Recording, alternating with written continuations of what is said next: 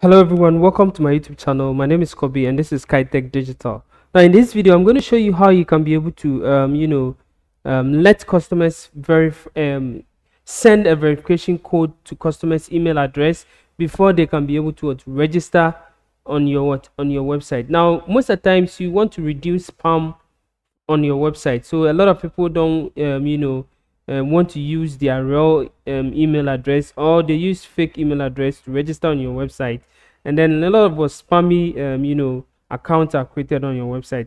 Now you want to limit all those things. Okay, so for if you have, let's say, a store or a food ordering website like this one, then it is good for you to be able to have this verification set up, so that people customers will have to verify their account from their email before they can be able to enter or create account on your website. Okay, so if they cannot verify, then they are stuck, they can't do anything. So if you click outside, you still cannot go. So as you can see, they can see the account over here, but because they haven't verified it, they can't do anything on it. Okay, and that is it. Now I'm going to show you how you can be able to create this one by just using a simple plugin to be able to achieve this. Okay, now it's very simple and very easy to do that, and it's not that difficult. It is just installing that plugin, and that is all. Everything is done for you. Okay, so that is all what we are going to do today. Now if you are new over here, I would like you to like this channel, subscribe to the channel, and then join us so that we learn together and grow together. Okay, thank you for watching once again, and let's jump into the video.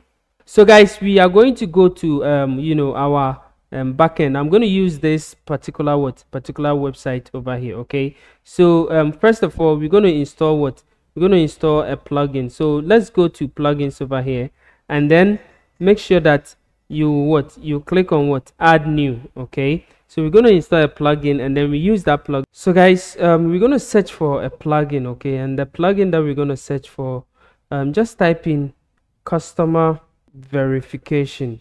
Just type in customer verification over here, and then you're going to see this particular plugin over here. So this is what we're going to use. Okay, forget about this one over here. This is what we are going to use. Okay, as you can see over here, there is a blue tick over here. Okay, that is what we're going to use. So click on install now to install, and then click on activate to activate. Okay, so now that we have installed and activated the plugin, now what do we do? Okay, so it's very simple. What we're going to do is first of all, let's go to Woocommerce over here, and then go to settings of the Woocommerce. Okay, so we're going to go to the settings of the Woocommerce, and then we put some things straight away through the account and privacy over here. Okay, so we're going to go to the accounts and privacy tab, click on it. Okay, because we want to tick and untick some certain things over here. So now as you can see, we don't want people to place order without an account. Okay, so we want to take this one and allow customers to log in into an existing account during checkout. Okay, and then also account creation, allow customers to create account during checkout. Yes, we want to allow customers to create account during checkout.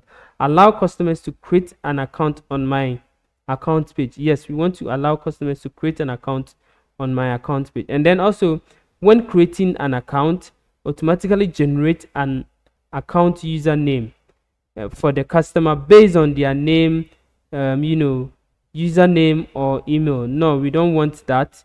We want them to create their own thing. Okay, and then also when creating an account, send the new user a link to set up their password. No, we want them to set up their own password. Okay, so what we're going to do is after checking out these things, we're going to click on save changes over here.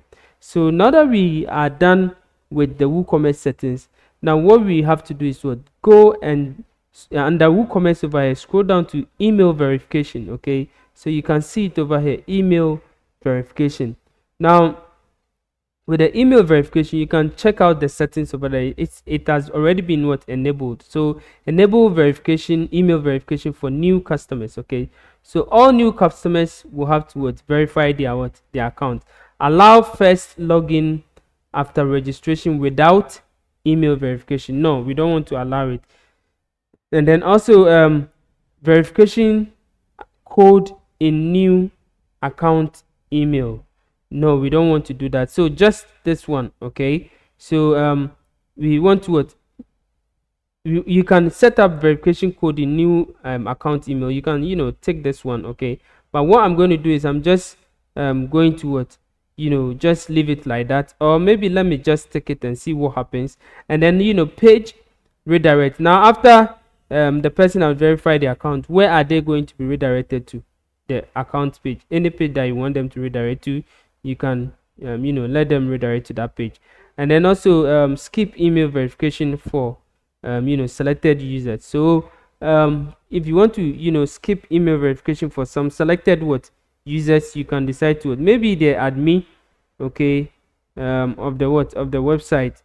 So maybe the administrator. Where is okay, so administrator has already been skipped. Okay, so maybe the shop or the shop manager over here can also be exempted. Okay, so the editor or somebody can also be exempted. So after that, I think everything is good.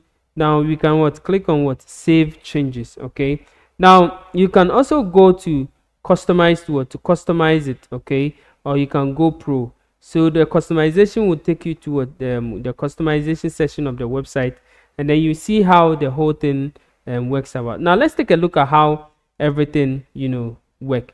So let's say imagine we are opening the website in a new incognito. Okay, so I'm going to open the website in a new incognito website window, and then I'll just open it this way.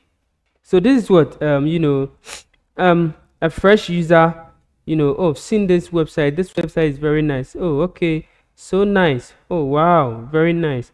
Now maybe the user want to register account over there. So the user click on my account. Okay, wants to register. Now check out what happens. Now you can set up your username over here. So let's say the user is let's call the user, let me just close this one. Let's call the user maybe TechUp. Okay, TechUp. And then the user's email address. Okay, so let's say techuphosting@gmail.com. okay, so the user set up password. Okay, so I'm going to use this one as the password. Okay, and then the user click on register. Now check out what happens when the user click on register.